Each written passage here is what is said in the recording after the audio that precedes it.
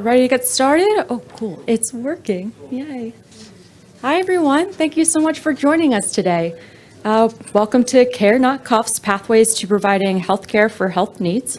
My name is Taylor Adams, and I'll be moderating the session, so if you need anything, just let me know. Before we get started, I just have a couple things I want to share with you. I want to give a big shout out to those who are joining us online.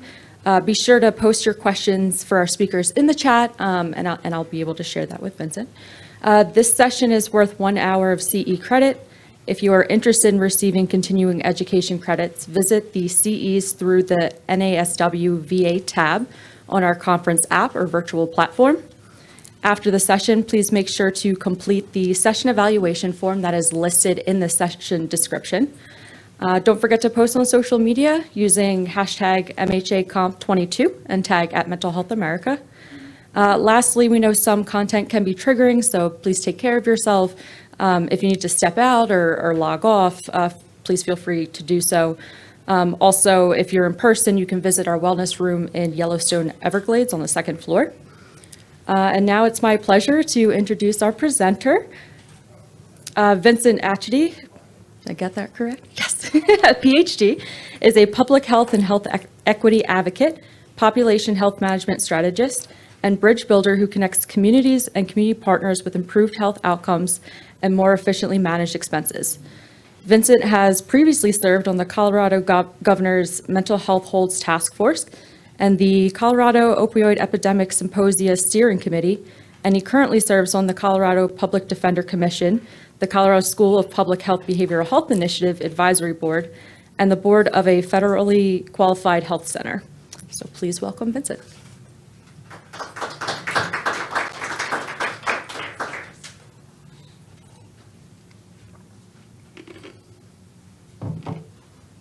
Thank you. And I'll just apologize to begin with about that triggering issue. In my staff, we joke about how lots of people complain about going to work on Monday mornings, but when we get back to work on Monday mornings, we're immediately plunged into teen suicide and opioid overdose and all of these kinds of things. And yet at the same time, as a staff, we manage to have a lot of laughs. And I think it's because I was raised on MASH reruns where surgeons were joking over the open bodies of young people who had shrapnel in them. And I think maybe it's the way we preserve our mental health in this context is by having a very dark sense of humor. So I apologize if I am both triggering and irreverent as I go through this. But, you know, triggering and irreverent, you know, we were all of us who were raised in this country were taught to believe that we live in the land of liberty.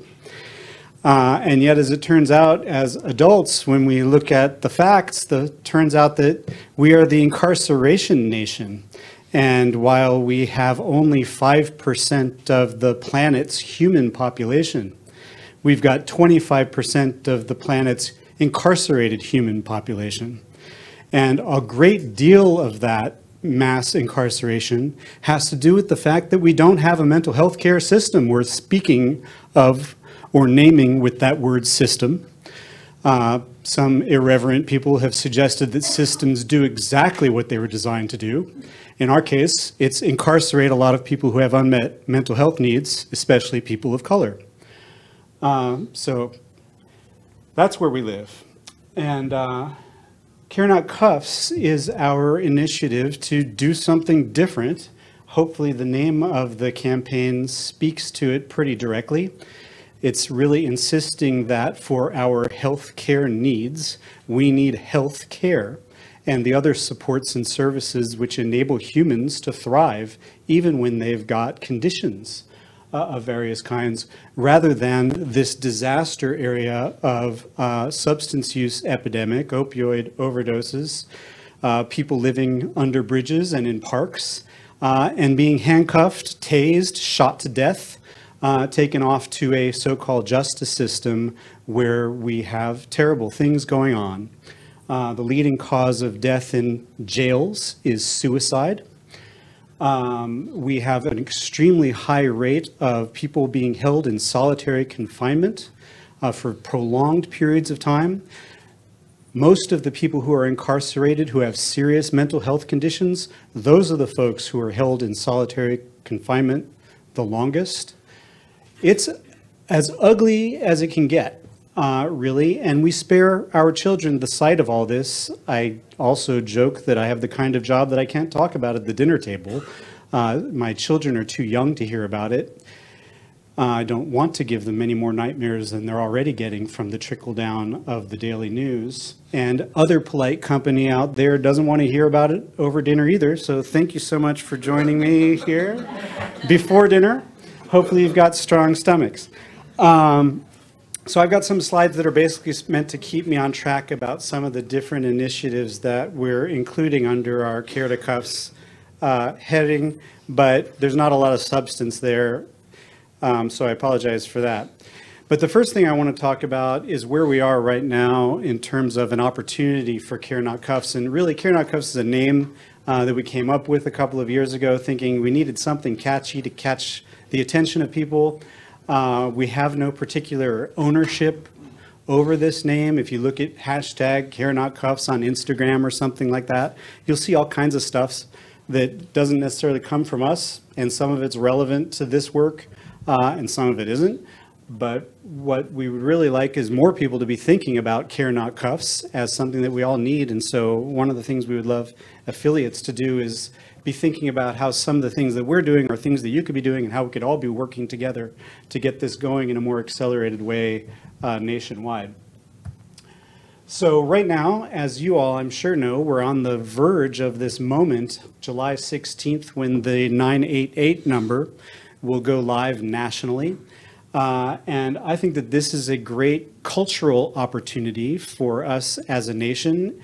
What it means is, I'll talk about what it immediately means in a minute, but what it means in the longer sort of cultural change perspective of things is that just as we all grew up thinking of 911 as those handy digits for emergencies, today's 12-year-olds and 9-year-olds, like my two sons, by the time they're my age, they're going to have 988 literacy.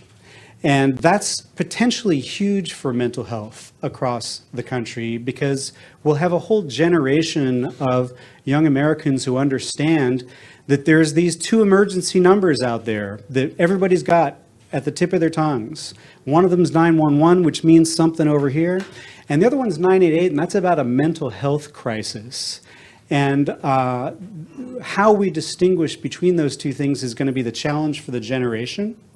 And the kind of response we get when we dial those two numbers is also a challenge for the moment, as well as a challenge for the generation. And so now the immediate implications of 988 is that just because the number goes live, and in many parts of the country, you can already dial 988 and get an emergency dispatcher with your phone. But just because you dial 988 doesn't necessarily mean you're going to get a mental health specific response. What a lot of people don't understand is that 911, which we think of as this magic American number, is not a magic number. It is a locally administrated number. And what's magic about it is the technology, so that if I'm here with my Colorado phone and I dial 911, I'm going to get a dispatcher in DC because of the magic of satellites and all that kind of geolocation stuff. So that's magical. But as far as the administration of 911, it's local. It's going to go to a local dispatcher, and whatever's available here in DC is going to come to me for whatever it is that happens to be going on. And so when it comes to a 988 administration, the country is not ready. Newsflash, on July 16th, you dial 988 on your phone, doesn't mean that you're going to get wonderful mental health clinicians answering that call, or mobile outreach from mental health clinicians who know how to assess a situation, de-escalate people, transport them to appropriate inpatient care if needed, or refer them to outpatient care if that's more appropriate. That magic is not ready. What will happen, likely, I'm thinking, is that since the number works, when I dial 988 from anywhere in the country, the geolocation, I'm not exactly sure where we are with that. But hopefully that's coming quickly. But what will happen is that it's going to go to an emergency dispatcher. And in a lot of places in the country, particularly in rural and frontier areas, my expectation is that it's going to go to the same emergency dispatcher that a 911 call goes to.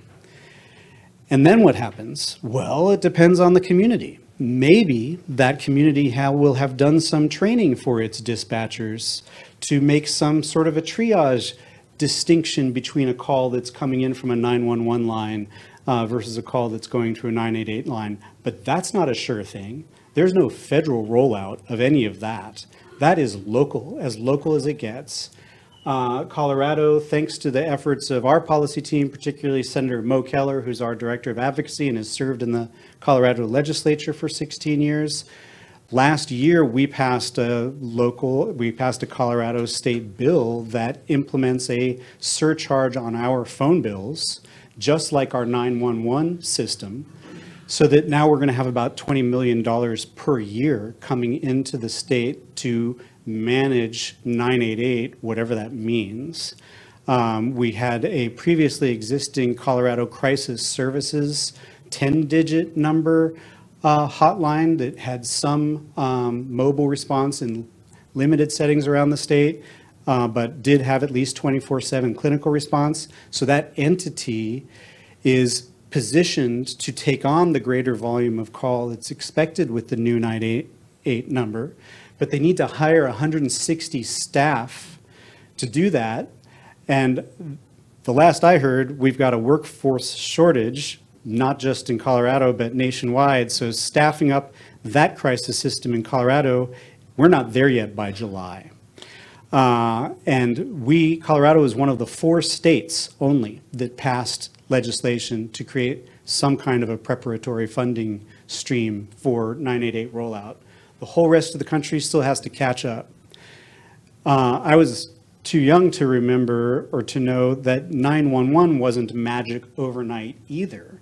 It took a number of years for all of the counties across the country to get to a place of readiness for real effective 911 response. We may have some years ahead of us before 988 works as wonderfully as 911 does. And so in the meantime, what do we do when we're calling for a mental health crisis? The message that we've been trying to teach the public and the consumers that constantly reaching out to us with concern about their loved ones for whom it is sometimes seemingly impossible to get any kind of immediate access to quality care is that don't wait till it's an emergency. Try and get care well before a crisis occurs. If you are in a state of crisis, the best thing you can possibly do for yourself or your loved one is be your own advocate or be their advocate by sharing as much specific information as possible with whoever's on that line. You need to stipulate that this is my teenage daughter. She's not in need of police intervention. This is not a public safety matter. This is a mental health crisis. I need a respondent who can de-escalate her and keep her safe without this becoming something that we don't want it to be. Because what we know is that when people call in distress about their mental health crises, the police are the first to arrive because they're everywhere and they're super mobile, but their toolkit is extremely limited. They've got loud voices, they've got weaponry, and they've got handcuffs, and that's what they use. And so you end up with your teenage daughter being knelt on the kitchen floor or tased or something because she was cutting herself or threatening to hurt herself or something like that. And so you need to be your own best advocate. And Care Not Cuffs is really a dual advocacy effort. And one is to create that local demand that you should be calling your local dispatchers, whoever those are. Sometimes it's managed by the law enforcement. Sometimes it's managed by county commissioners own the dispatch office. It varies from part of the country, one part of the country to another. Find out who manages emergency response, ask them their state of readiness to do effective 988 mental health response, and then advocate like crazy in your communities so that there is some state of readiness there, that there's at least some training. So the dispatcher asks some questions that are intended to discern whether this is 911 emergency, is it a stroke, do we need EMTs there who are able to like do paddles and like resuscitate somebody? Is it somebody, brandishing a firearm and being dangerous and threatening in a way that really demands police response? Or is this something that is a mental health response? You need to advocate locally for that state of preparedness. And then you also need to educate your consumer population to be their own most effective self-advocates and to know that don't wait until you're in a state of emergency to discover that we don't have a great response system for a mental health emergency, which is what happens to most Americans in mental health distress. They call in a state of distress, and there's this cascade of horror show that can end in death, but also ends in arrest and prolonged exposure to the criminal legal system. So people should know that before they have an emergency rather than after. So this is all the exciting good news. So anyway, 988's happening in 5 years' time, or 6 years' time, or 8 years' time. It may mean that we're in a transformed world for our mental health crisis response, but we've got a lot of advocacy to do between now and then. I'm going to talk about some of the other stuff. Let's see. What's happening here? Down? Next? No. Is this a touch screen? No, I can't advance my slides. Sorry. Well, fortunately, I've got them on my iPhone, so I can at least. Won't be much help anyway. Oh, there you go. Oh, there you go. All right, some more things, and this will be quicker. These are just some of the other things that we're doing. We've been talking about disentangling mental health and criminal justice as one of the main, mission statements of a Care Not Cuffs effort. Some of the other things that we've been doing locally in Colorado is what we've been calling our SAFER initiative. And it has something to do with solutions for achieving fast, effective response. Somebody was coming up with an acronym here. But what this really was a COVID-based response to what happened in 2020 when the country shut down, which is something that nobody anticipated. And I was doing this kind of advocacy about disentangling mental health and criminal justice before. And what I've been saying is that in 2019, if I'd come into a crowd of law enforcement and prosecutors and judges and said, look, what we need to do is we need to downsize our jail population by 50% because these people are not a threat to public safety and we need to do it overnight, everybody would have just laughed me out of the room.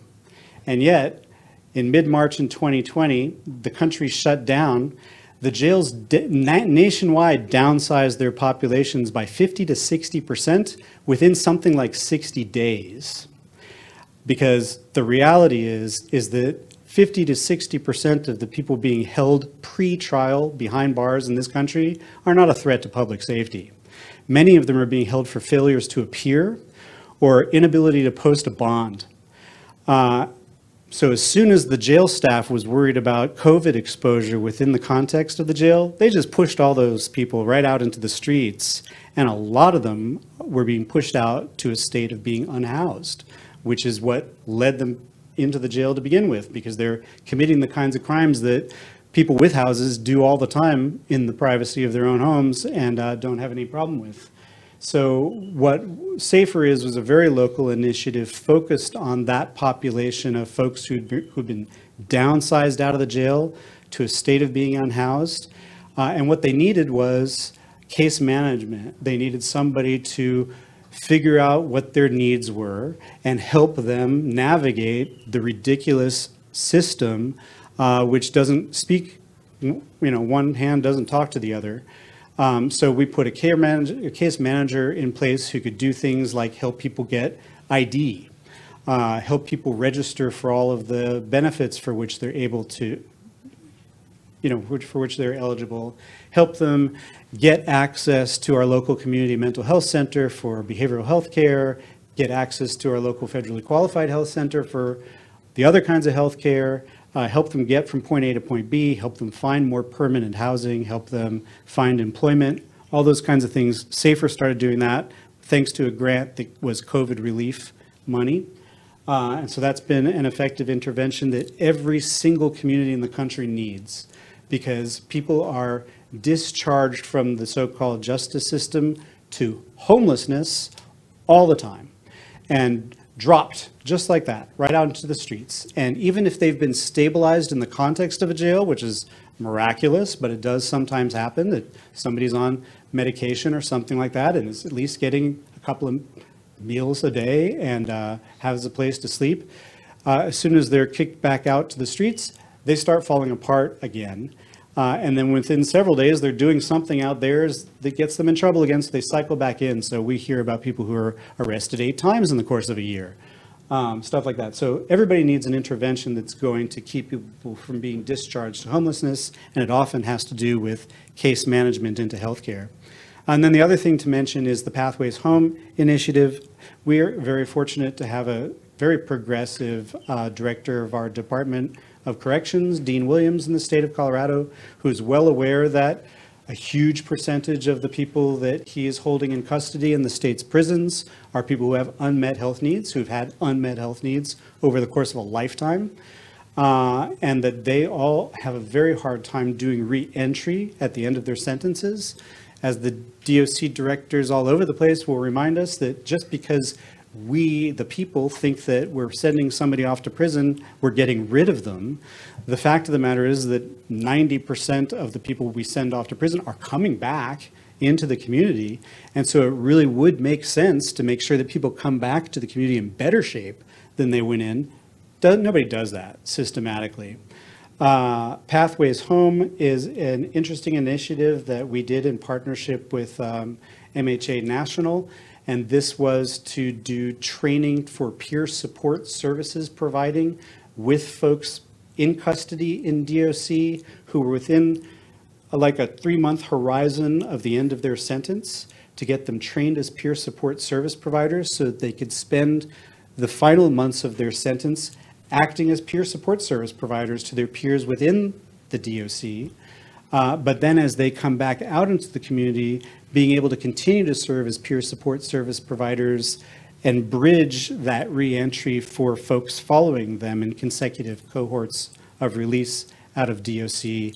Every community needs to be doing something like that. Peer support services are one of the most effective ways of upholding somebody's well-being within a system where you see a clinician for 15 minutes once every couple of months. A peer can be there for somebody much more regularly, and that kind of peer support is great. I want to mention another bit of the work we've been doing. You know, one of the terrible things about our so-called system is that, oddly enough, some of the best allies for mental health advocacy are within the ranks of law enforcement. And it's because they know better than anybody in the country the extent to which their work is working with people who've got unmet health needs. They do it every day. Something like an estimated 30% of 911 law enforcement calls are related to a mental health crisis or another. And police everywhere will say, I didn't sign up for this.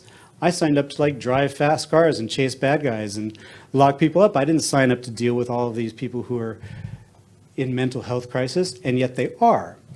And the ones who aren't complaining about it are the ones who are getting smarter and smarter about it and doing things to divert people and redirect them away from the justice system and toward healthcare. Some of those key leaders are our nation's prosecutors. Some of the smart prosecutors are being extremely effective as they review the week's arrests in discerning which of these people really needs to be prosecuted as a matter of public safety, and which of these people just need some of the health care they've never gotten before. And so we've been convening since 2016 what we've been calling the Prosecution Research Network, which is prosecutors from about 40 different districts around the country, rural, urban, and frontier, who are doing what we call prosecutor-led diversion. The idea behind convening the network is it gives them an opportunity to share with each other, because everybody's inventing this for their own, you know, they're making it up as they go along.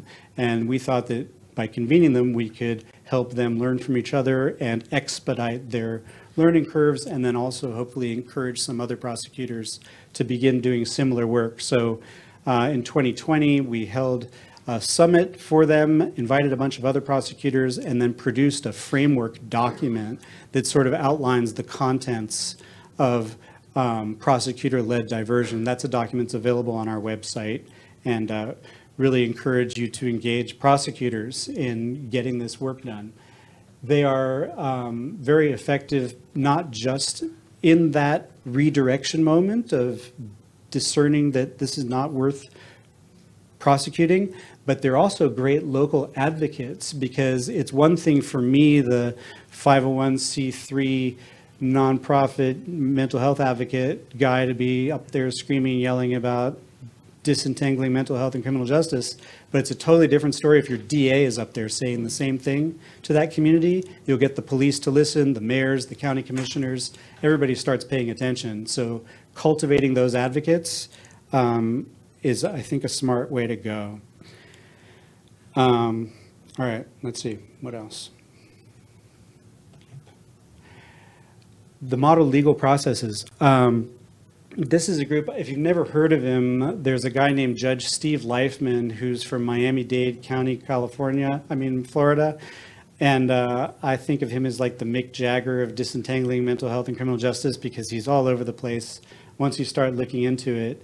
And back in 2016 or so, he pointed out that nationwide, we've got some variation in our civil commitment laws out there, but as a general state of affairs, civil commitment laws in many states date back to the 18th century or the 19th century and are based on fear and without any kind of a medical understanding of the nature of mental illness.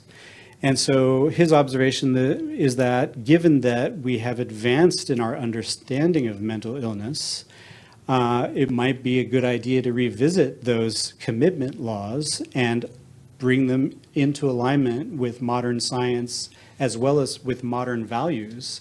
Commitment doesn't need to mean what it meant back in the 18th century, which is kind of locking the door and throwing away the key and putting people in asylum settings where there's no health science, where you're basically just isolating and segregating people, restraining them, subjecting them to all kinds of weird, terrifying experimentation.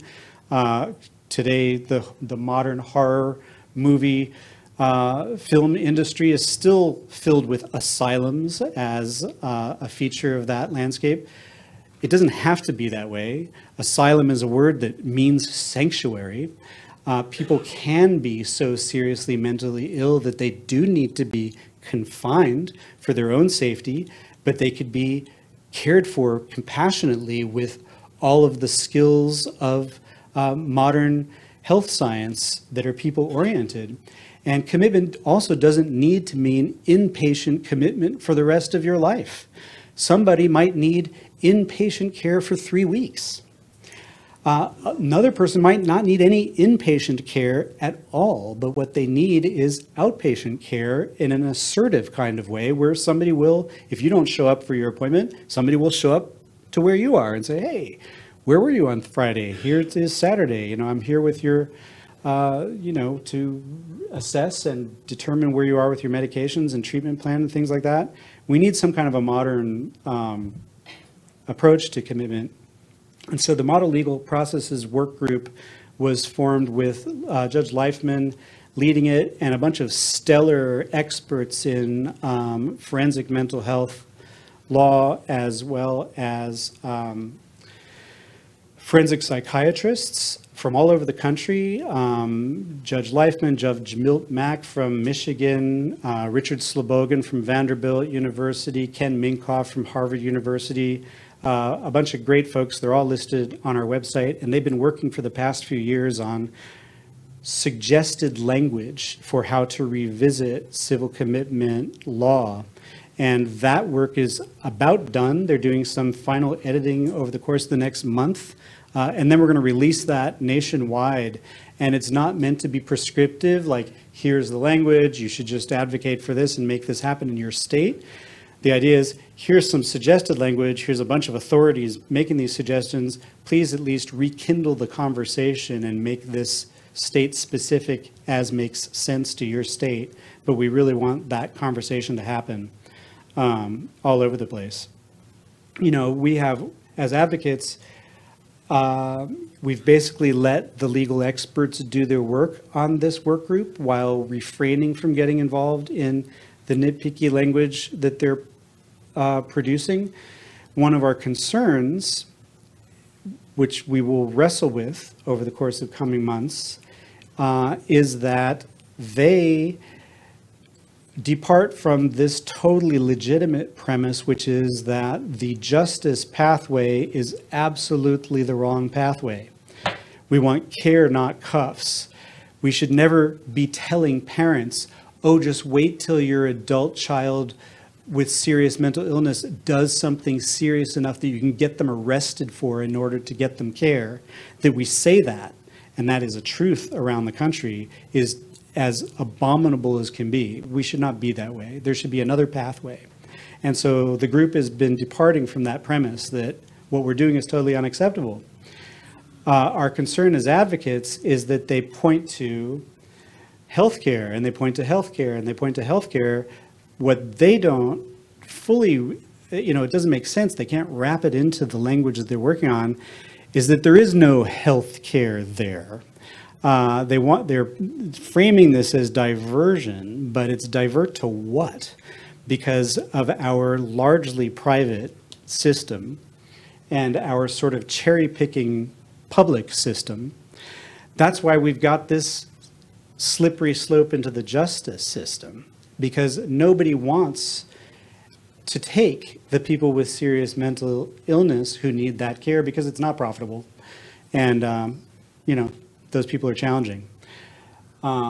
So we're pointing towards something that is not there, and that really is the weight for our persisting advocacy is where is the pressure on our healthcare system to do both inpatient and outpatient psychiatry effectively, even if it's not profitable, and be as furious as we advocates are about the justice system alternative. You would think that somebody who's sworn a Hippocratic oath to do no harm would be doing every possible thing to keep somebody from going into the justice system when what they need is healthcare. So stay tuned for more about that Model Legal Processes Workgroup. I just want to mention the Course Correction Summit, and this is actually backwards chronologically. Back when I started doing work at this intersection, one of the first things we started doing were these course correction summits, and the idea there was sort of based on the consensus building framework of how the founders of the country got their stuff together, and that was by having powwowing in the course of the Continental Congress and then writing some documents like a Declaration of Independence and a Constitution, and then signing the documents so that they were like deciding to hang together rather than hang separately, and making that kind of commitment and accountability. So we thought, let's start convening local leadership and getting them to articulate, first of all, a shared understanding of the state of our current crisis. We're in a national public health crisis where we have this slippery slope to the justice system. Articulate that clearly, sign our names to it, and then make some locally specific recommendations as to a pathway out of this crisis and get them to sign their names to it. So the first one we held was back in 2016 for the state of Colorado. And we had all the right people there in terms of the heads of our departments of human services and Office of Behavioral Health and Department of Corrections and folks from the Supreme Court of the state of Colorado and the Colorado District Attorneys Association, the Colorado Sheriffs and all that stuff. And we drafted a document after the meeting that had a preamble stating the state of crisis, that we unreasonably default to our justice system instead of providing care. They made a series of recommendations. They got a chance to review the document over several iterations, and then we put their signatures on the bottom of it and used it for statewide advocacy. And one of the first outcomes of that was the top recommendation. Back at that time, Colorado was one of 6 remaining states that was using our county jails for emergency mental health holds. So if you're put on a 72-hour hold, they could put you in handcuffs and take you to jail and stick you in solitary confinement. We said that, no, you can't be using the jails anymore for these mental health holds. And so there was a piece of legislation in 2017 that passed eliminating the use of jails for those mental health holds. And the state has remained focused on the series of recommendations that came out of that initial summit ever since. We subsequently held summits for the Mid-Atlantic region in partnership with NACO and NAMI here in the DC area. So it was Southern Maryland and Northern Virginia and DC. We did it with the state of Indiana, with NAMI Indiana. We did it with the city and county of Milwaukee, which has one of the highest rates of incarceration in the country. It's also the most segregated community in the country. Let's see, a number of other places. And then we also did sector-specific convenings. We held a convening at Georgetown University that was focused on severe mental illness exemptions to the death penalty, in partnership with a number of other co-advocacy organizations, including the American Bar Association and the Eighth Amendment Project, Catholic Mobilizing Network, Georgetown's Prisons and Justice Initiative. The following year, we held another initiative focused on mental health law and policy, also at Georgetown. And each of these produced a document that all of the participating folks ended up being sort of the co-authors of a document that has similar preamble about the state of crisis and a set of recommendations. Those are all available on our website. One of the best of the summits was one we held in Los Angeles at the downtown LAPD headquarters, which was the National Law Enforcement Summit on Mental Health and Criminal Justice. And we had police and sheriffs and district attorneys from all over the country there for that event. And that was just a powerhouse bunch of folks when you get a bunch of badges under the same roof to talk about how we're doing the wrong thing, locking people up who need health care. And, you know, every community should focus on cultivating that law enforcement effort. Some of the most recent ones, which are up on the slide here, back in November, we held a National Prosecutors Summit. It was virtual.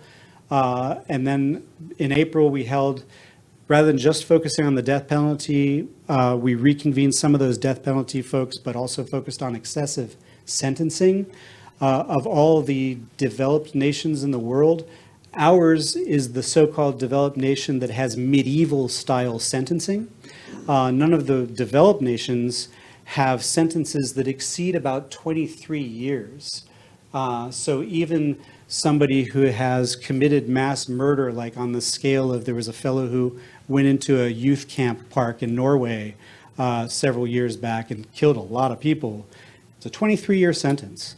They can re-up that sentence every 23 years and effectively keep somebody locked away for life.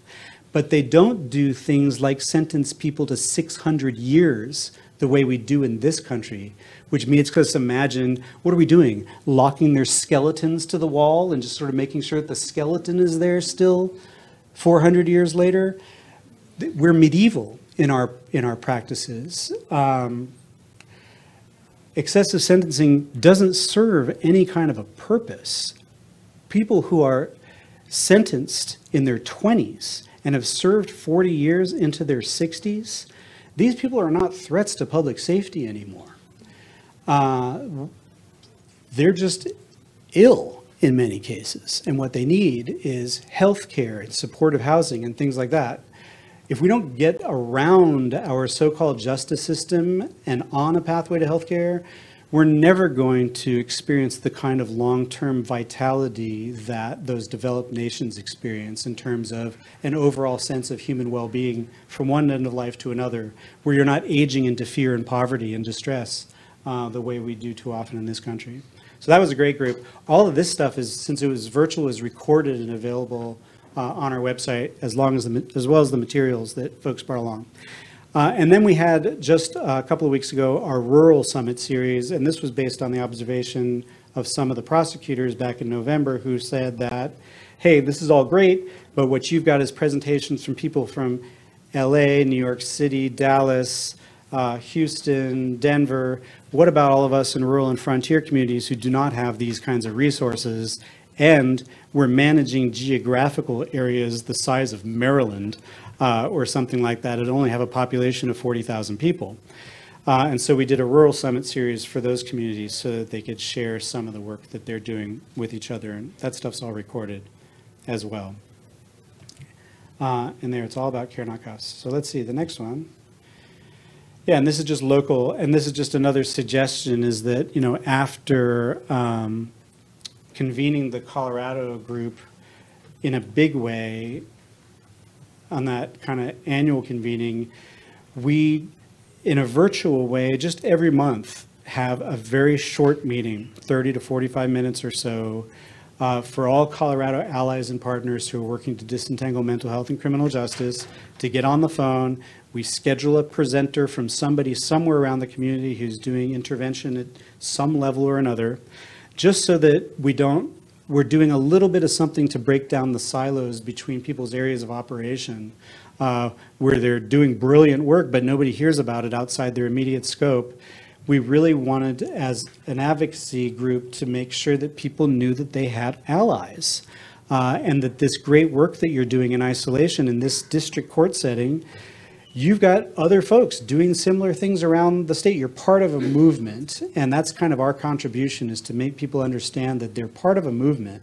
It's about Care Not Cuffs, and we've got allies at every level that are doing this. And it begins with making sure that people are getting care across the lifespan. We talk about our mission being healthier minds across the lifespan, and beginning with a strong start for children, and doing perinatal mental health care that's multi-generational and focused on those family ecosystems, through wellness and aging, so that we've got appropriate training for dementia care across all emergency response systems, so that we don't have instances of police just arresting elderly folks for urinating in the park when they don't know where the heck they are and they need to relieve themselves.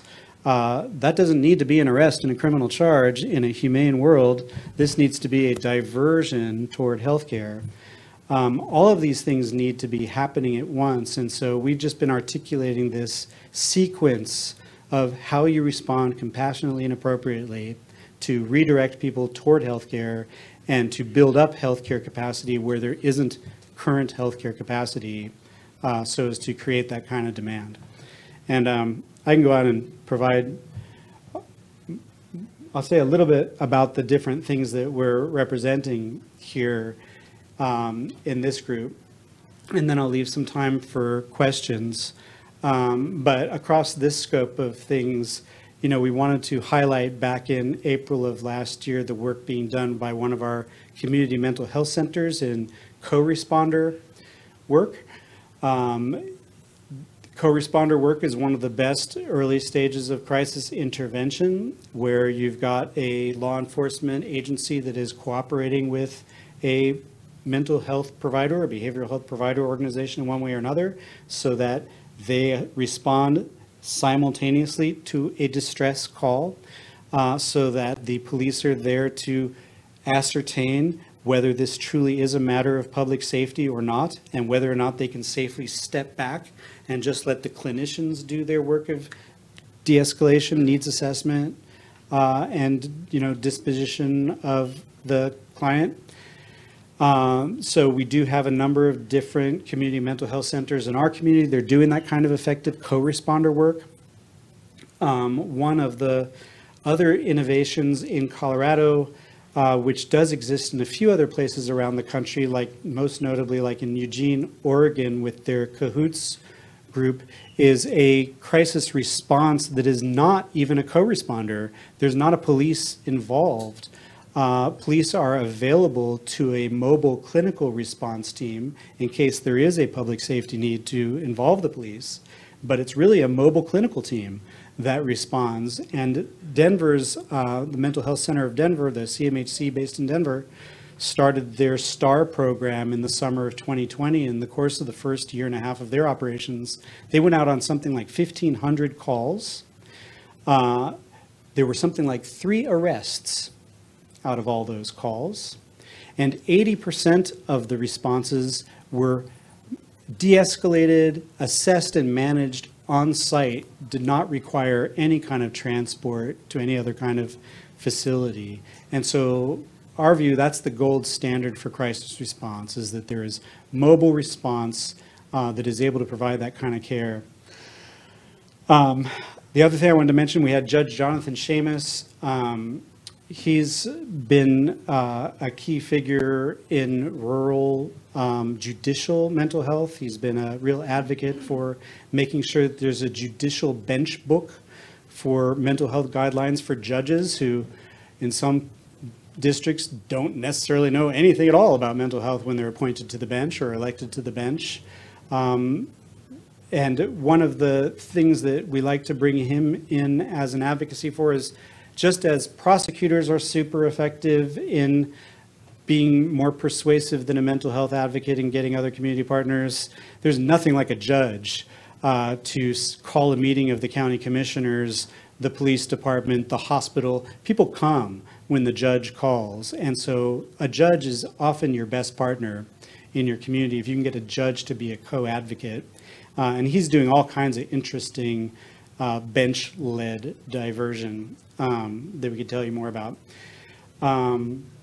Amanda Edwards was with us from our Office of Behavioral Health. One of the things about Colorado is that we've got a competency backlog that has resulted in a federal lawsuit and consent decree based on violating the constitutional rights of Coloradans who are held overly long in jail settings pre-trial.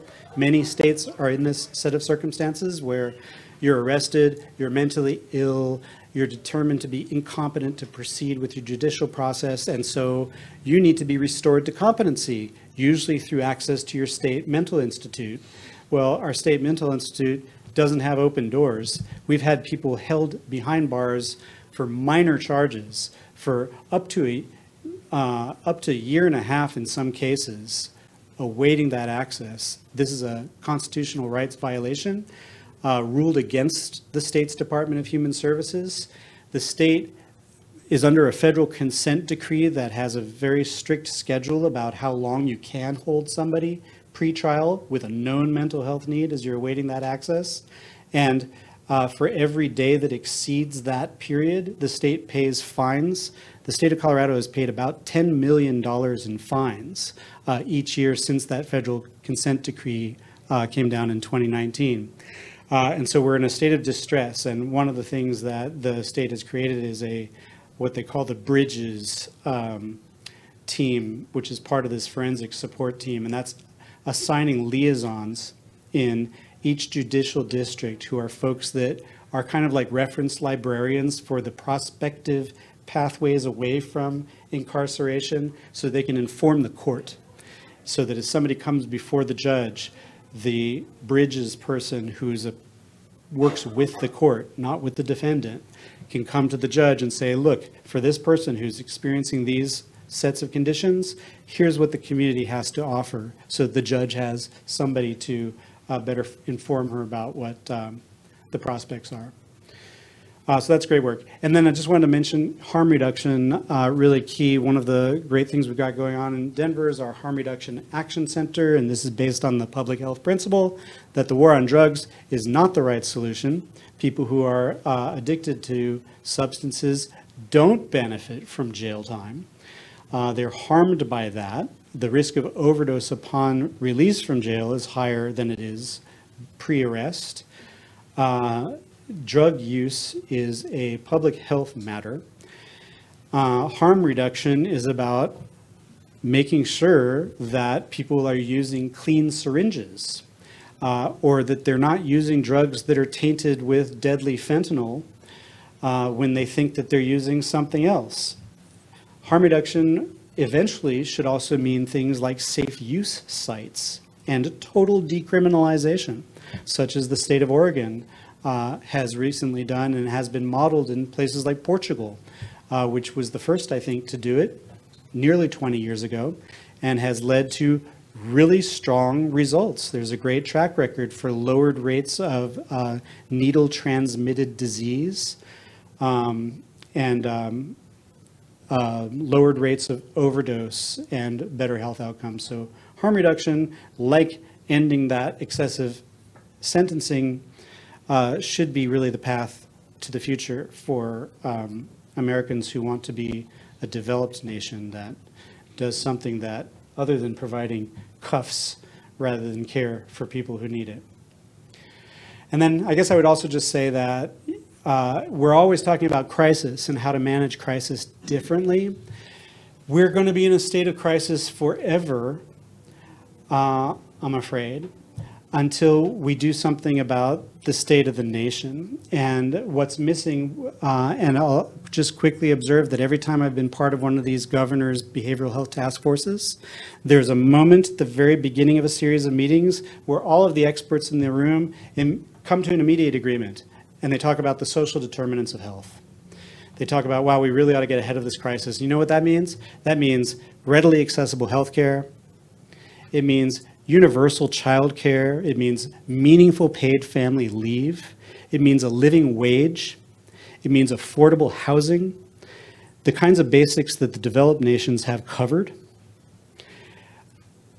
Since we don't do those things, we're in a state of crisis because we have a desperate population that can't make it work out there. And every one of these task force meetings, the experts in the room all immediately agree about that, but then the whole rest of the 6 months of conversation is back to the healthcare system, because all the experts in the room, that's all they know about. They know about the healthcare system. They don't know how to change laws and make policy that promote human health and well-being in that really big picture.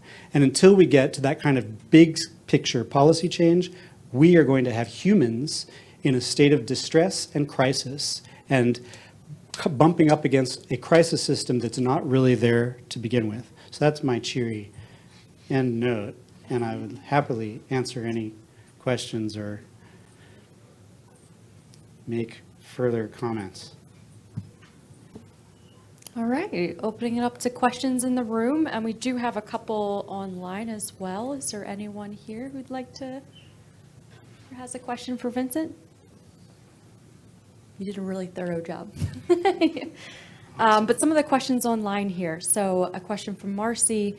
I'm curious if you have any research on what measures that can help with the crisis worker shortage? No. No. I mean, I think that we need to do those things. We hear about making sure that we're enabling people to practice at the top of their license, so that we don't have sort of these arbitrary regulatory distinctions about what level of licensure you have in order to provide certain levels of care. We should remove as many of those barriers as possible, and we should mobilize a peer army as quickly as possible, so that people who do not have extensive training, academic training, but do have lived experience, can provide case management, navigational support for people. I think that crisis can be de-escalated meaningfully by a lot of different kinds of people. What I tell healthcare industry folks all the time is that they ought to focus on their frontline reception staff more and more in hospital emergency departments and people answering phones, because back in the Middle Ages, when hospitals were invented, there was no health science, but what there was compassion. And what you had were people reaching out and putting a hand on somebody and comforting them as they were dying or suffering in terrible distress. And now what we've got is short-tempered people on telephones being rude, asking the wrong questions, being impatient, or people at desks in emergency departments just ordering you to go sit down and wait your turn. If you cultivated more peer support services on that front end, where that first contact as you're presenting yourself in the emergency room is somebody who's got enough training and support from their employers to have a moment of compassion and say, hey, I'm doing triage as I look at you. And since you're not bleeding to death, I need to ask you to wait because we have some people bleeding to death over here. But in the meantime, here's a space blanket to keep warm, and here's a warm cup of tea, and there's some biscuits over here or whatever. But a little bit more frontline compassion would de-escalate people. And when you train cops to do crisis intervention, that's really what you're doing, is you're teaching them not to be bristling with armaments and using words of command. You're teaching them to wear a polo shirt and keep their hands down at their sides in a less threatening way and speak in a calm voice and find out what's going on. You can do a lot of crisis intervention just by cultivating a little bit more compassion and humanity and making that a priority across a system that prioritizes profit over people. You may have covered some of this. This question was received early on, but Justine asks, what is your relationship with law enforcement? Can you discuss how this initiative has gotten off the ground in Colorado? Yeah, so, you know, we got launched based on reaching out to law enforcement and asking, and based on this presumption that, hey, you all deal with a lot of mental health crisis, how can we help as an advocacy organization? And so it's been a really fruitful relationship where we have been elevating them as leaders. And part of the Care Not Cuffs campaign that we've been running, we've been thinking of as like, who are the local heroes? There's been great local heroes. There's a group called the Law Enforcement Assisted Diversion Support Bureau, which has been doing law enforcement assisted diversion education across law enforcement agencies around the country. And these chiefs and sheriffs are local heroes because they are making it an agency priority to deflect people away from arrest and incarceration as much as possible. And so we've been wanting to sort of put a spotlight on them. And when we're in a moment where people have been talking about things like defunding the police and hating on the police, we've been saying something totally different, like, look at these cops. These cops are getting it right. Let's have them set the standard for what policing ought to look like in their communities. And so by cultivating that kind of a partnership, we do well. And, you know, one of the things I'll observe, one of our best partners has been Sheriff Pelly, who's outgoing in Boulder County in Colorado. And he's been just a champion for mental health and has one of the earliest co-responder programs in the country, if not the state. And one of the things that he's observed is that they've had great funding for that co-responder program, but what it covers is enough staffing to run the program from like 10 a.m. to 5 p.m. 5 days a week. Wouldn't it be nice to have effective crisis response 24/7? And it's not like he needs $10 million more a year. It's some relatively small numbers of hundreds of thousands of dollars to do that. And so that's where a lot of these programs are, is they are partially funded as sort of pilot-like efforts, and why the co-advocacy of an advocacy group can be super effective locally in trying to get more funding diverted so that your great local hero cop who's doing the right thing can do the right thing 24/7, 365 days a year instead of 5 days a week. Great, thank you. We do have, any questions in the room? We have a minute or two. Yeah. So you got 30 seconds to solve the world's problems here. Hi, Pierluigi Mancini from Atlanta. Thank you so much. And this may be longer than 30 seconds, so we can talk after. During the work that you've done, have you encountered or seen some solutions for individuals who speak other languages or who have a different cultural understanding of mental illness? Great question. And I'm afraid not. I think that our response rate is scanty when it comes to English-speaking people. One of the things we observe in Colorado, which has a fairly substantial Spanish-speaking population, is that something like 3 to 4% of our behavioral health provider population is culturally competent to serve people in Spanish. And then anecdotally, what we hear from the Spanish-speaking population is that Well, even then, I've seen a provider who claims to speak Spanish, but what it turned out to be was a Spanish lesson for the provider in how to speak Spanish about my concerns. Because people will say they're Spanish speaking on their resumes, but the fact of the matter is maybe they took Spanish in the 8th grade or something like that, but they're not really qualified to serve out there. And then when you get to other kinds of cultures, not just language cultures, but traditional medicine cultures and all these different kinds of things, it's a wasteland out there, which is why things are bleaker than they seem. We've been ranked last in the country for adult need for care versus access to care. But those are the adults who seek care.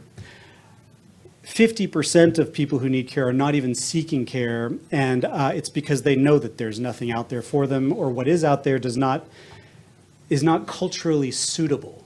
Our Western model of diagnosing and prescribing pharmaceuticals, there's a whole lot of people out there, maybe 50% of people who just reject that flatly, and we need to heed the latest report guidance from the World Health Organization, which is really a call to action about diversifying our approaches to supporting people's mental health and well-being. There's a great 300-page report from the World Health Organization just out this year that provides that kind of guidance. Guidance on the World Health Organization's 2021 guidance on community mental health. I think it's the guidance on community mental health. I've got a link I can pull out of my pocket for you. All righty. Thank you so much, Vincent. Very happy to have you and have all of you join us. Thank you. Here, it's right here.